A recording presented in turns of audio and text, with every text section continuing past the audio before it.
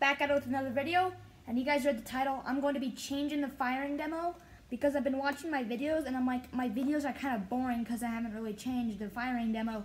So I'm going to add more to my firing demo. So for example, I have the Rival Nemesis. I'm going to fire the Rival Nemesis and you're going to see all the balls jiggling around in the hopper.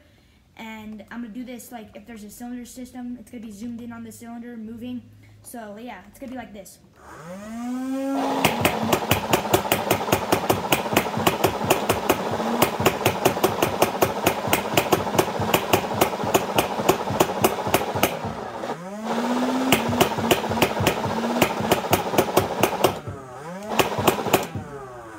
Going to be zoomed in on the hopper. The